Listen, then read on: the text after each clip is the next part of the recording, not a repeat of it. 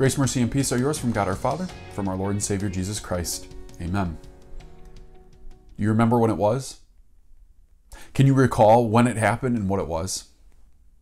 Can you remember when you saw, tasted, or felt something that was so great and awesome, you knew everything after that was just going to be a giant disappointment?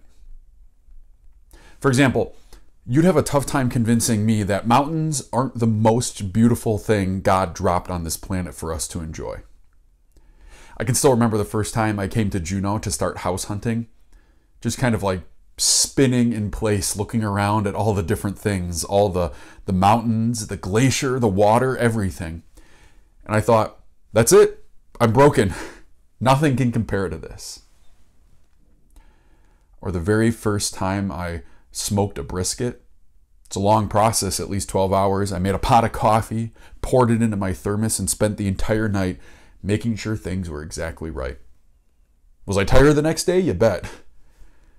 But when I took that first bite and it was all perfectly balanced, salty, smoky, tender, I knew there was no going back. Nothing would ever be able to hold a candle to this. What about one more? What about the first time you held your child in your arms?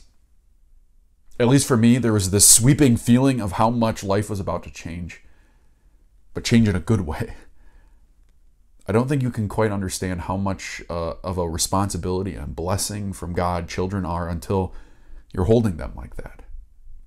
There's just nothing like it. And you probably have your own list of life-changing events that make everything else pale in comparison. Something, someplace, or someone that you can't even imagine having an equal in your life. But here's another question I want you to think about. Does your Bible make the list? Is it included in your list of things that after you've interacted with it the first time, you knew nothing was ever going to compare? Access to a Bible might be one of the biggest things 21st century American Christians take for granted. The Guinness Book of World Records estimates that over 5 billion Bibles have been printed. So it's not exactly a hot commodity. You can access it on your phone or computer with just a few taps or clicks. I grew up in the church. I even went to private Christian elementary schools and a high school. You know how easy it is to take it for granted when your relationship with it is like that? You know how quickly you can forget that there's nothing out there quite like the words of your God when it feels like you can just get it anytime that you want? We need something to kick us into gear and remind us of what an awesome, unequaled treasure we have in our Bibles. And we're going to do that using Psalm 1. Blessed is the one who does not walk in step with the wicked or stand in the way that sinners take, or sit in the company of mockers, but whose delight is in the law of the Lord, and who meditates on his law day and night. That person is like a tree planted by streams of water, which yields its fruit in season, and whose leaf does not wither. Whatever they do prospers. Not so the wicked. They are like chaff that the wind blows away. Therefore the wicked will not stand in the judgment, nor sinners in the assembly of the righteous. For the Lord watches over the way of the righteous, but the way of the wicked leads to destruction. We don't know who wrote this psalm, but I love the picture language he uses to illustrate his point. Just look at the blessings he talks about if you stick with God's word. He says you're going to stand out in a world stuck in sin. Right? The world doesn't find any joy in what God says. People stuck in sin don't see any point or purpose to it. So they're called the wicked, sinners, mockers. But that's not who you are. You stand out from the crowd in your joy and happiness because they're tied to what God has to say to you.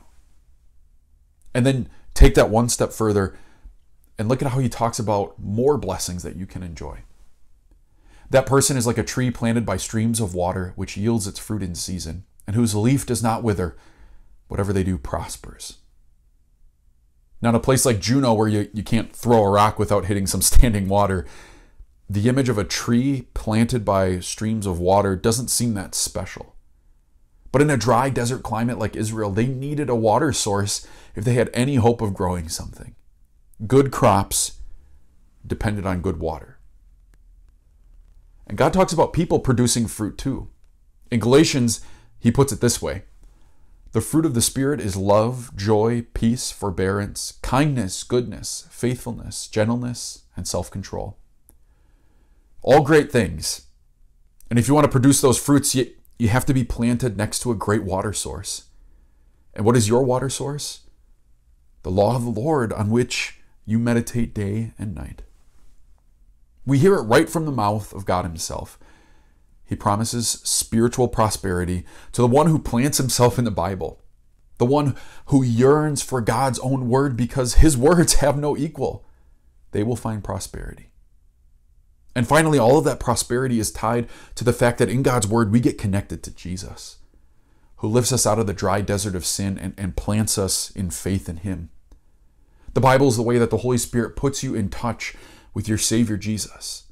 The Word is the way the Spirit gives life to people dead in sin, and that's its unique claim to fame, the thing only it can do.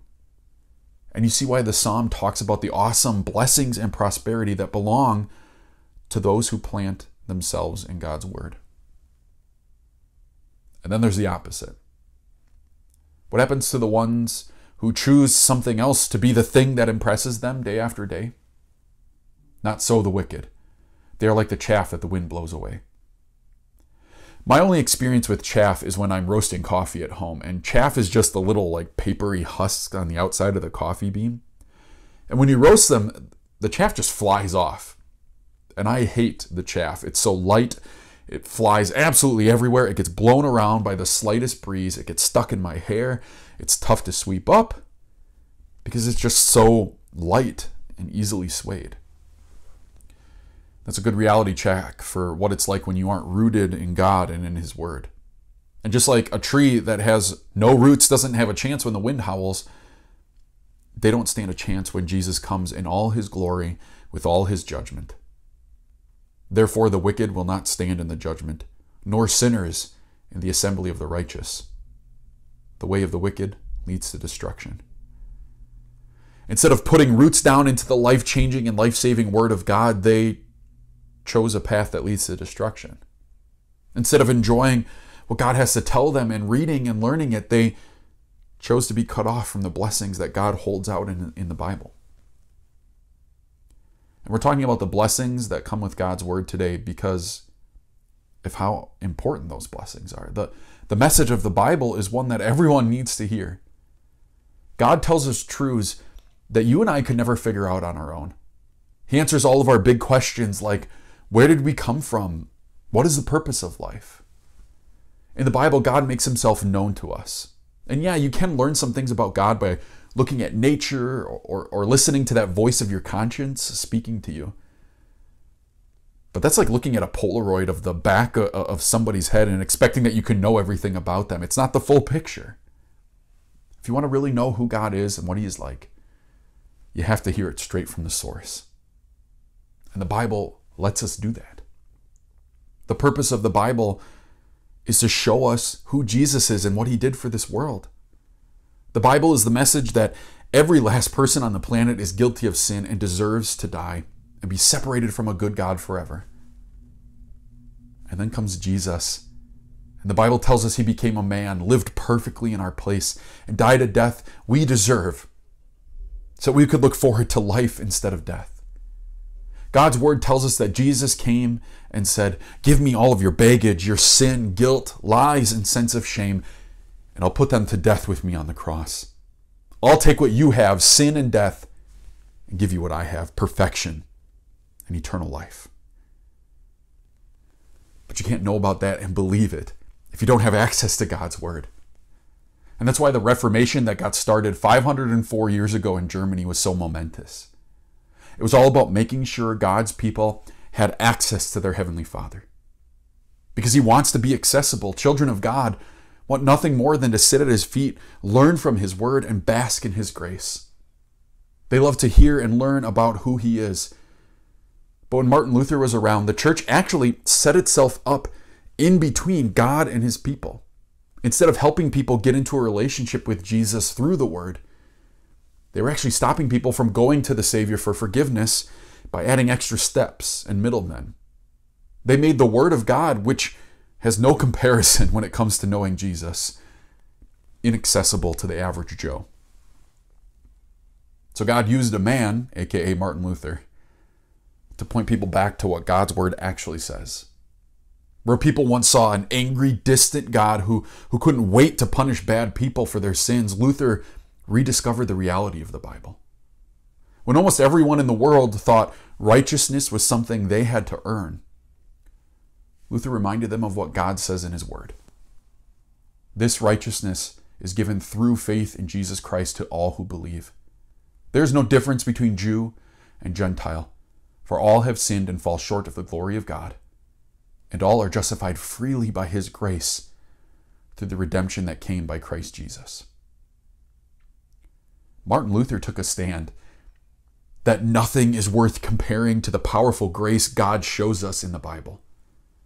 Even when taking a stand meant that he was threatened, that he had to go into hiding and was forced from his church home, he took a stand on God's word and the facts it presents.